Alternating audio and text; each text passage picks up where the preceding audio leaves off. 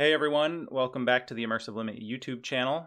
My name is Adam Kelly, and in this video I'm going to return to Unity ML Agents for the first time in a few months. Unity ML Agents is actually kind of what put this YouTube channel on the map, but then I've sort of deviated and done some more AI related stuff. I'm going to return to Unity ML Agents now, and since it's been a little while, I figured it would be a good idea to just go through the basic setup again, since quite a lot has changed. So we're looking at the ML Agents GitHub page right now, and this is going to be required for what we're going to do in these few videos here. I think they'll probably be broken up into two videos, one for installing and setting up ML Agents and the other for trying out some of the samples and doing some training. So I'll try and segment them in a way that makes sense. So if you haven't already navigated to this page, you can get there. It's at github.com/unitytechnologies/ML Agents, like you see up here, or you can just Google ML Agents and it should be the top result. So there's a lot of really helpful documentation here, and that's where I learned a lot of this stuff from. And so if at any point you're kind of lost and maybe I'm not explaining anything perfectly, go ahead and check out the ML Agents repo, all the documentation that's here. They also have a forum, and I don't know where the link to that is in here. It's probably here somewhere, community and feedback, ML Agents forum right here. So this is a great place to get your questions answered. The Unity team is pretty active on here, and they should be able to help out with questions that you have that I'm unable to answer. So to get started, I recommend that you check the releases here. So the latest one as of a couple days ago for me, as I'm recording this, is release 10. And so I have no idea what has changed. The last time I used it was release 2, which was earlier this year. Hopefully not too much has changed, but we'll see. So you can download this by clicking this download button, but I'll show you what this does. This actually, if you look down in the bottom left corner, the little preview might be kind of hard to see, but it's basically just pointing to a release tab. So if we go up here on the right and we look at releases, we can look at ML Agents release 10. And the thing that it's pointing to is just this source code.zip. As you can see, I'm working on Windows, so I'm going to use the zip file. I imagine if you're on Linux, you would want to use the tar.gz, but that's up to you. So go ahead and download this release 10 zip file. If it's on a future release, then that's not a big problem, but things might differ from how they are in this video. So I'm just going to save this file. And I'll point out a couple things up here. So the package versions, they show the recommended matching versions to go with all this. So we'll be referencing this as we set up Unity and make sure that everything matches. And then we will make sure that our Python versions and stuff are all kind of in line so that we don't have any version conflicts. So I'm going to find this folder, and I'm going to just try to set this up in a place. I'm going to unzip it to somewhere that's convenient, and then I'll meet back with you once I have that set up. So you go ahead, download this, place it somewhere on your computer that you're not going to accidentally delete it. Like, I tend not to leave things in my downloads folder because occasionally I'll just go in there and just delete it all. So we'll meet back when we have our folder ready to go. Okay, so I have the ML Agents Release 10 folder open right now. And this is basically the exact folder that shows up on the ML Agents page. So if you go to the home page, we're looking at the master branch, which will likely be different because they're constantly updating the master branch. But once they save these releases, it's kind of like a snapshot of all the files at a certain known good point. So that's what we're looking at here. And you can see that there's actually a one-to-one mapping right now of all the different folders that are here. So like the project folder and the dev project and config, I'm not sure why they're in slightly different order here, but or maybe they're not. Maybe I'm just looking at it wrong. So what we want to do is start with the documentation. So you could look at the documentation that's on the master branch, but if anything had changed since you looked at it and you're looking at the master branch, that means that it might be out of date. It might be bad information for the version that you're looking at. So you have two options. You can either go to, let's see, tags, I guess, and you can go to the release 10 tags, and then you can view it here on GitHub, or you can open the documentation directly from that folder that you downloaded. So I'm going to do that just to make sure that it's a perfect match. And so I'll open up docs, and typically you would start with the readme.md. So I'm going to open this with code. I have Visual Studio Code opened, and this is in Markdown format. If you want to preview it in a slightly prettier view, you can right-click and open preview.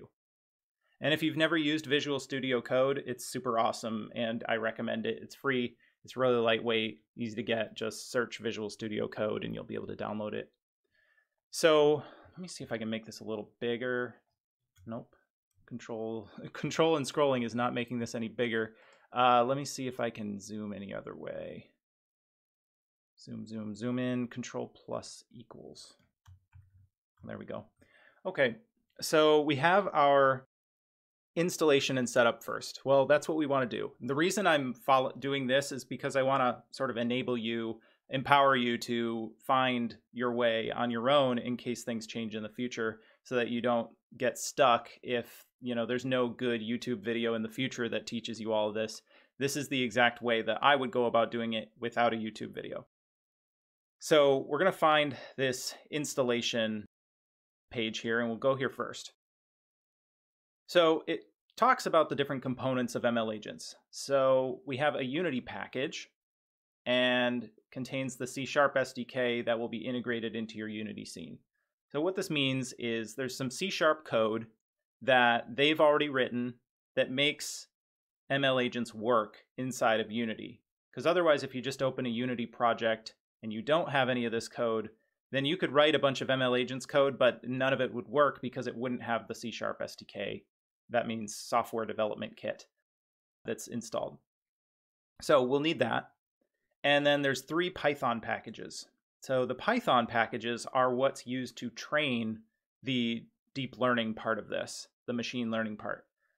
They don't have a way to train the Python directly inside of Unity. What you have to do is have a Python script that's running on the side that communicates directly with Unity, and then the interface in between there allows the training to happen while it's simulating and using Unity as the simulator. So it's getting sort of visuals or physics information or whatever else you're trying to train your agents with. It is going to get those, send it to Python. Python's going to train it.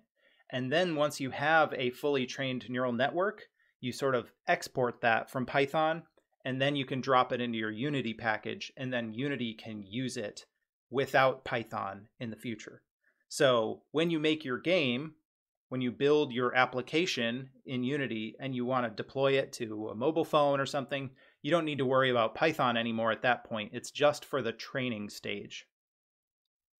And then it talks about these example environments that highlight the various features of the toolkit. So that we'll probably get to not in the first video. So that's, if we just look at it really quick, here are some example environments. If you've seen any videos or screenshots, or you've tried ML Agents before, you've probably seen these before. Maybe you're a little tired of them, but they are a good way to make sure that you have your environment working and that you understand the basics of how things go together. So we're not going to skip over that. We're just not going to do it right this moment. Let me go back. Okay. So let me go to installation here again. And we want to make sure that we also have all of these things set up. So install Unity. Hopefully you've done that, but if you haven't, go to Unity Hub, go to your installs, and make sure you have an installed version that is high enough so that it's beyond this version.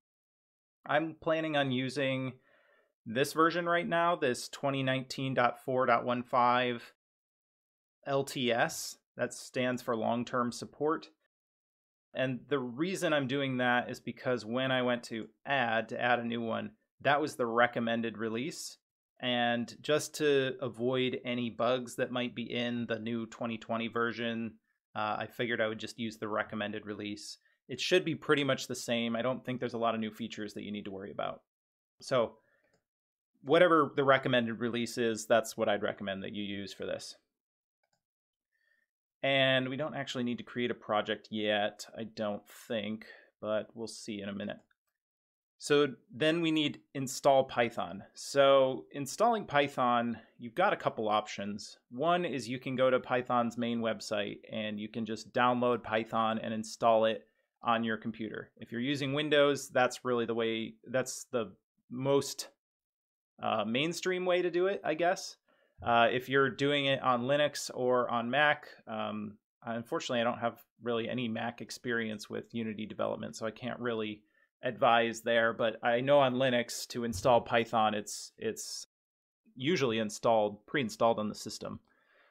And then you need to clone this repository. So that's what we already did, actually. That was when we downloaded the repository. They say clone, if you're not super familiar with Git and how that works. That's just a fancier way to download a version-controlled version of this project. We just downloaded a snapshot of it in a zip file, so we don't need to worry about that. So the one thing you may not have is Python, and I will put a link in the description to more detailed installation instructions for getting Python working. My recommendation is to use Anaconda. That's what I always use for this, and it works best for me because I like to keep my Python environments separated. If you already know how to do Python virtual environments, then you can use that method. It's essentially the same thing, but Anaconda, I think, is just a little bit more beginner friendly, and you can just type in Anaconda, whoops, if you spell it right, Anaconda in a search box, and this one right here is what you would want. And basically this just helps you do Python development on Windows, Linux, Mac. It doesn't matter. It helps with all of them. I'm trying to think, where was products, individual edition, and then you can click on download, and then you just pick your version and you install it. And once you've installed it, what you'll have is something called Anaconda prompt. And Anaconda prompt basically is just a Python interface, and we'll come back to this, but from the base Anaconda environment, you can just run Python, and you'll see that this default one right here is Python 3.7.4, and I can print hello from here and it returns hello. So I have Python working here. So that's just a required step. And like I said, I'll put some instructions, link to the instructions that I have, I think, on a tutorial on my website for how to install this, because it's not hard, but it's not maybe immediately obvious what you're supposed to do after I've just breezed through it really quick. Okay, once you have Unity and Python installed and you're pretty confident that it's set up correctly, we're going to open up the examples project. So that example project is inside of this repository that we downloaded, the ML Agents Release 10, inside of project. So what you need to do is go to Unity Hub and then click add. So what that's going to do is add a new project to Unity Hub so that it can open it. So I'm going to find that here. Let's see, where was I? I have a code folder, ML Agents, Release 10, and I'm going to open this up. And it was created with a version from 2018, so that's fine. I just need to select a new version, and I'm going to pick this one, like 2019.4.15. You can try whichever one you like. Just know that if you pick like a beta version or an alpha version or something, you may end up coming across bugs or things like that. So a well-supported version is definitely recommended, especially if you're new to ML Agents and you're not confident which errors are caused by which thing. So we have this here. We can open it up. And it asks if I want to upgrade my project to a newer version of Unity. I'm going to say yes, confirm, and hopefully this doesn't take too long. Do you want to upgrade the project to use Asset Database version 2? Yes.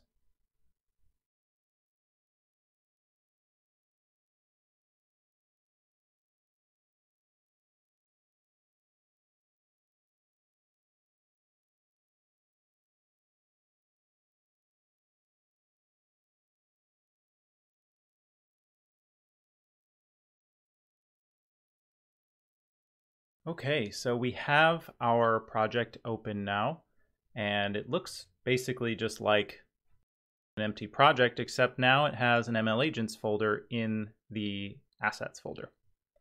So we're going to double click on this, and we'll go into examples, and we'll pick one. Let's see, what's probably a good one. Maybe we'll try wall jump. And we'll open our, let's look in here, just make sure that we have a couple of neural networks. This is good. Okay. The reason I wanted to check this is the TF models are trained neural networks. And I'm pretty sure they switched away from TensorFlow and to PyTorch. I'm not sure if they fully made that transition. If they are using PyTorch, then I don't know if this is maybe a little misleading at this point, but TF stands for TensorFlow. So that means that they trained this agent and that we can try it out. So we're going to go into wall jump scenes and double click to open up the wall jump scene. And hopefully I can just hit play and it will start doing something.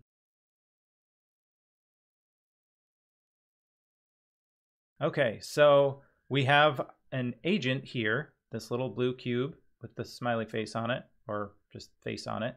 And the task is to jump over this blue wall, and it seems to be succeeding. So this is a fully trained agent that has learned to jump over this wall, and you can see that it's pretty smart. Sometimes it needs to use that cube as a step, and other times it just jumps over a low wall if it doesn't need to, or if there's no wall, it just goes directly and doesn't jump at all.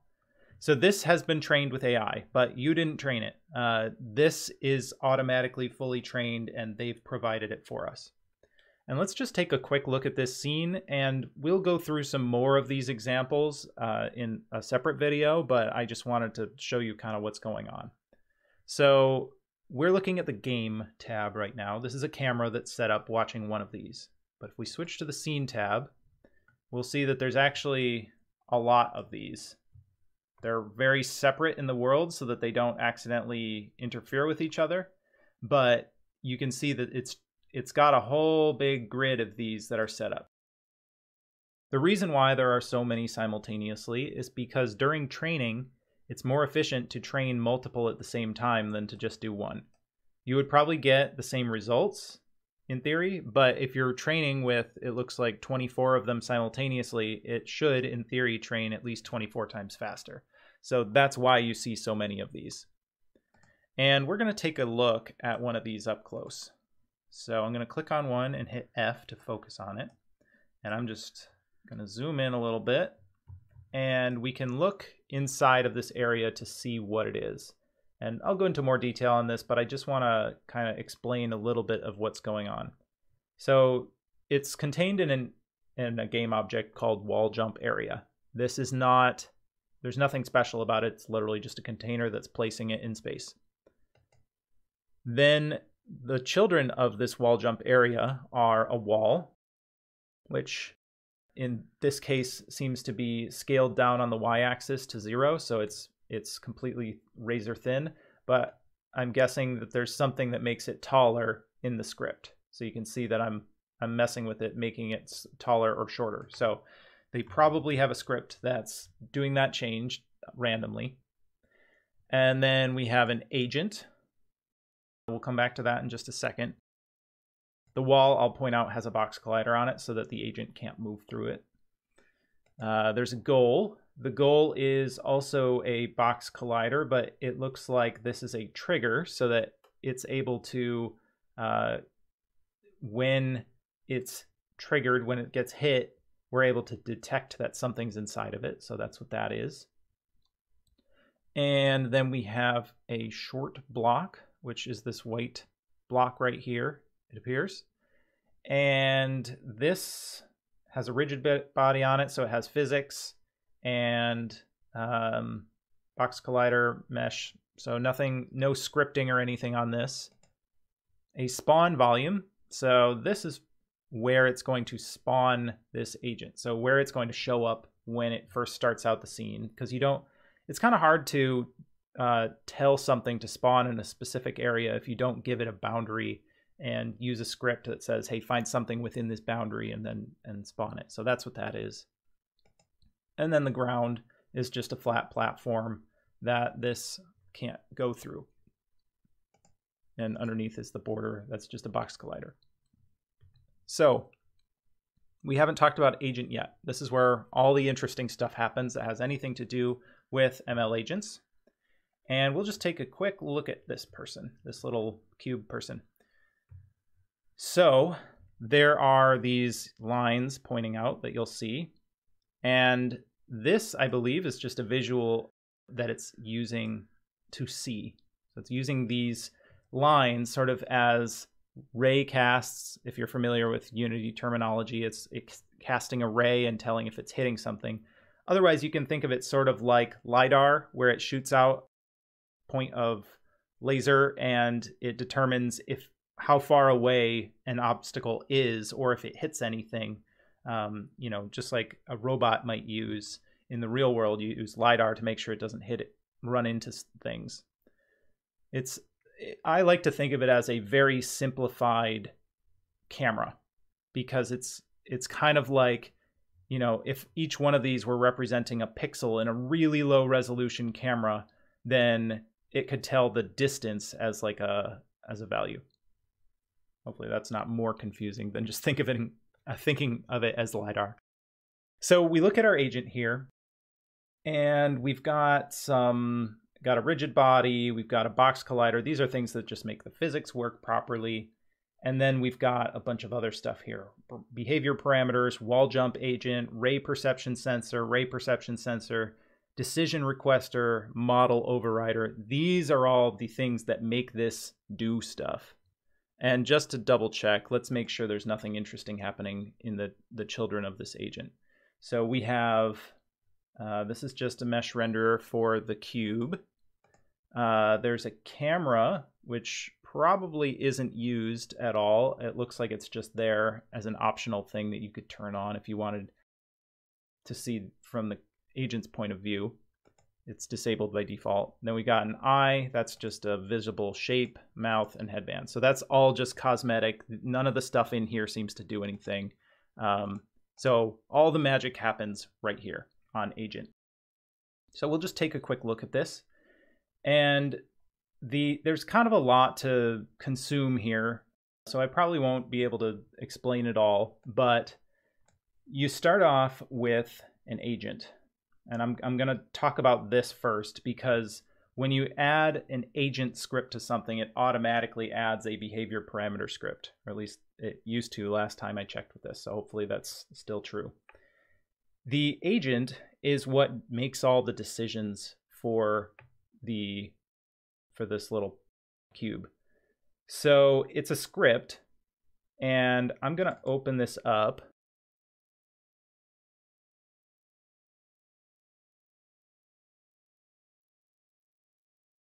Okay, so we have this wall jump agent script, and it's a C# script that inherits from the agent class. Now, agent is part of the Unity ML agents namespace, and it does a lot of stuff. So that's like an entire video, maybe video series of its own. But essentially, you start with an agent and then you build functionality on top of that. And so what it's doing here is, I'm going to try and skip over some of this because it's probably going to be a little overwhelming to explain it all. It has some functions that are called automatically by this agent class itself. It'll automatically call this initialize function. And what it's doing here is it seems to be setting up the area that it's in. and bear with me because I haven't actually looked at this. I'm kind of just recording this on the fly. So it looks like when it starts out, when the play button is pressed, essentially, it's going to find an object of type wall jump settings. So somewhere in the scene here, there's a wall jump settings. Let's see. Okay, so here it is. And it's going to find this script right here. And it looks like these are just sort of global settings. How fast the agent should run, which more like slide, I guess. How high it can jump, and then some materials. And then there's some overrides here, I see. A gravity multiplier, and then some physics, advanced physics stuff. So if we hop back in here, what it's doing is it's getting this and saving it to a variable. So it can check this script is going to have access to those settings. And then configuration equals random.range between 0 and 5. I'm guessing that there are different configurations. You know, when we were playing this, sometimes there was no wall, sometimes there was a short wall, sometimes there was a tall wall. I think that's what those configurations are, is it randomly picks whether it's going to have like a cube or not, a cube placed near the wall or not, you know, that sort of thing. So I guess the goal there, I didn't even understand this until now. There was something where it moved the cube itself, but I don't think it was trying to move the cube to the box. I think that was just a side effect of it being in the way. So that's what that was, the configuration. Then it's getting the rigid body so that it can do some stuff with physics, I imagine. It has a short block, so it's trying to find that rigid body, the boundaries, ground renderer, ground material. The reason it needs access to these renderers and materials is because when it's playing, it changes the color of the area. So the agent is kind of the master of this scene here. It has complete control. It's changing the color of this boundary when it gets it right to green. So that's why you see that.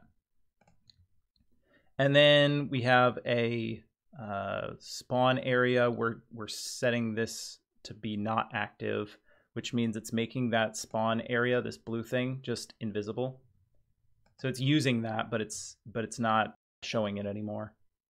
And then it's getting some environment parameters. So these reset parameters, that's probably too deep to explain right now, but it's using some ML Agents environment parameters there that you can look up in the documentation if you're curious. And then it's probably just going through, let's see, this model references. I'm not super familiar with this. This looks like something new, but I think it has something to do with using different brains. Yeah, so you have 3 different brains.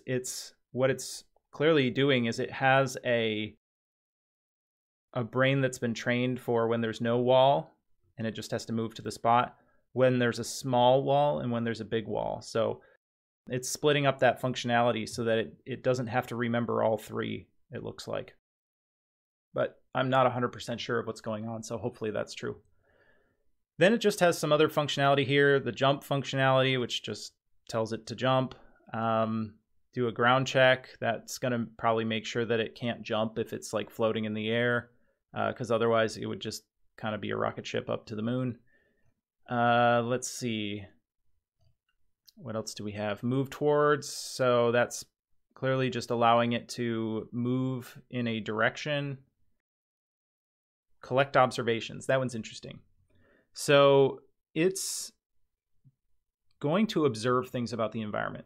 And this right here is observing. It's adding observations to the agent. So this is something that the agent is learning about the environment because this code right here is telling it.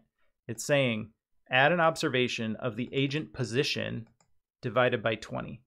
So the position is the position minus the ground position. So it's I'm not sure why they're dividing by 20, I guess just to keep it within a certain range. It's probably trying to keep it between 0 and 1. But basically it's just how far away this this vector is, it's a vector to the agent. So it's able to observe where it is relative to the area. That's what this is doing. It threw me for a loop there by using var, but it's a vector 3. And then it's also observing whether it's on the ground or not. So that's useful. Now the other thing it's observing is these raycasts. And this happens automatically. If you have a ray perception sensor on it, then it's going to use that ray perception and it's going to add it to those observations for you. So you can add these to any agent that you have and you can use them for visualization purposes. And you can change this so that you have more rays or less rays. And you can change all sorts of different things. There's sphere casting if you want to have it shoot kind of like a big ball out and tell it if it hits anything. I'm gonna undo those things. So there's things you can do with that. So that's how it's observing the world around it, and that's what's being fed into the neural network that then makes a decision. Now we'll skip over random spawn position. That's probably pretty easy. Swapping out the color, moving the agent, that's probably pretty standard. All it's doing is taking in some sort of input and converting that into movement of the agent, including jumping. And then I wanted to get down to this one. So on action received, this is where it's telling the agent to do stuff. Based on what the neural network or the player controlling it, I suppose, tells it to do, it is doing some things. So it's getting instructions to move. It's getting, it's doing a raycast to, what is it doing? To determine if it's, okay, so it's raycasting down and it's raycasting to see if the short block position down. Okay, okay, so this must be a raycast to determine if it's touching the platform or if the block is on the platform. Because if either of those aren't true, then what it needs to do is reset everything. So that's clearly what's happening here. Is it's setting a reward. It's saying, okay, either the agent's off the platform or the block is off the platform. That's bad, so we're going to give it a negative reward. We're going to end the episode, reset the block, and we're going to swap the material to show a failure. Heuristic, that takes in human controls, so you can control it with the WASD key. So to show you that really quick, if I wanted to play this, I can probably set it to heuristic only here on behavior type, and I can hit play. I'm going to see if I can control this with the WASD keys. Yep, okay, so I'm controlling it with the keyboard now, and you'll see that if I push that off, it detected that the block was not on the platform. If I go off, it determines that it wasn't on the platform, and then I can, and this is actually really hard. I can jump with the space bar. So let's see if I can at least get over this wall. Yeah, good for me. All right, I managed to get it 1 out of 5 times. Okay, so that you can see what's happening there is it takes in actions from the keyboard, from the player, if it's set to heuristic only. I'm going to set it back to default. I'm going to undo. Yeah, okay, it was set to default. So that's what that does. And then looks like the rest of this probably is just basic logic on trigger stay. So here's where it says if you're inside of the goal game object, then make sure it's on the ground and then reward it. Give it a +1 reward, end the episode, and change the material. Reset block. That's pretty straightforward. It's just placing the block back on the platform. This is when an episode begins, so it's going to reset the block. It's going to set the local position of the agent. It's going to pick a configuration, and then it's going to set the velocity of the agent to 0, because if it had fallen off the platform, then it's actually going really fast, and you don't want it to reset and then have the agent be going at that same speed that it was falling, because it could cause problems. It's configuring the agent here, I guess, within fixed update, which seems pretty complicated. Configures the agent given an integer config. The wall will have different height and a different brain will be assigned to the agent. So here's where it determines whether there is no wall, a small wall, or a big wall. And that's so it seems to be swapping out brains here based on the scene. Okay, so I know that was a lot, but that is the basics of the agent. This is kind of a lot to wrap your head around, but if you try and, take it a little bit at a time and do a few examples and try and figure out what's happening, then it should make some sense. So hopefully this has been helpful. I know that was kind of a whirlwind tour, but I hope it explained sort of how this whole scene fits together. This is a pretty straightforward one. The agent has complete control over its environment, but the way it's coded, it's not able to cheat or anything like that. It doesn't have free will. So it's very disciplined in that sense, I suppose. So that's wall jump. That's ML Agents setup. I will mention that if you wanted to work from this project and start developing your own ML agents, you could just copy the scene and start playing with it, change the scripts, whatever you want. You could create an entirely new scene, and ML Agents is already set up.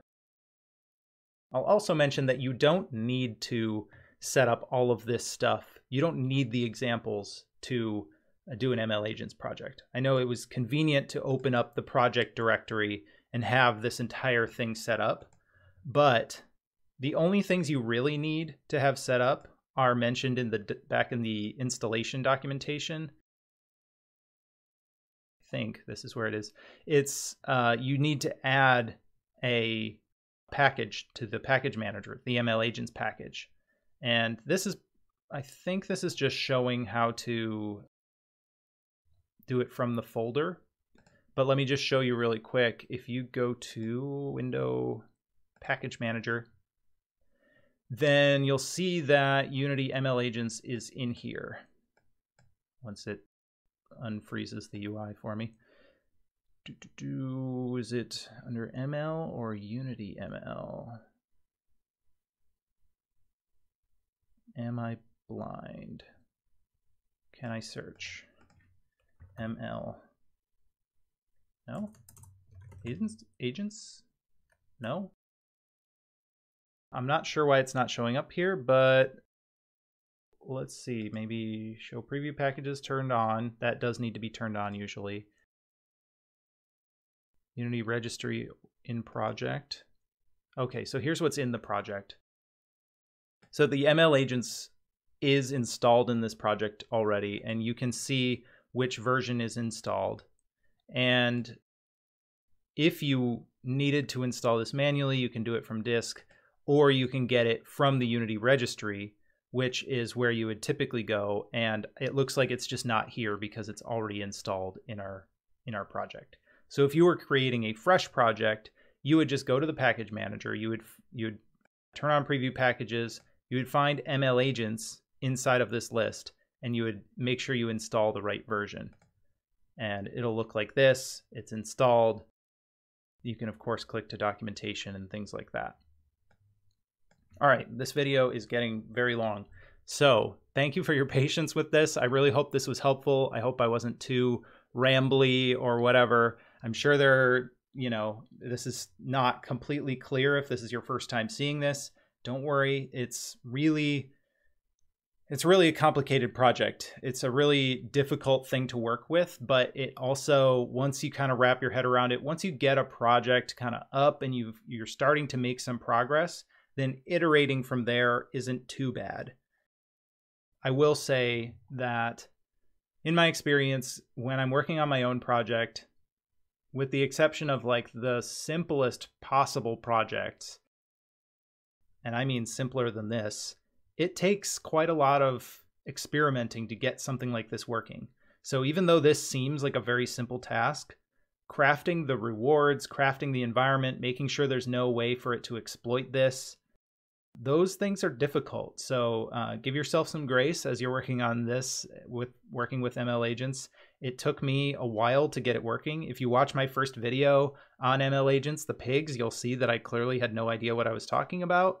And, you know, several months later, after experimenting and playing with it a lot, then I had some projects that were really pretty impressive, including the airplanes, which I'm still super proud of. The airplanes flying around is really cool. And then on Unity Learn, there's a hummingbirds project that I did that Unity partnered with me to have me and Kayla create this course, and then they posted that on Unity Learn, which is now up for free. So I'm going to stop talking now. Thank you so much for watching. Let us know what you thought. We'll come back with another video that has lots of a bit more detail on some of the different examples that are inside of this examples directory.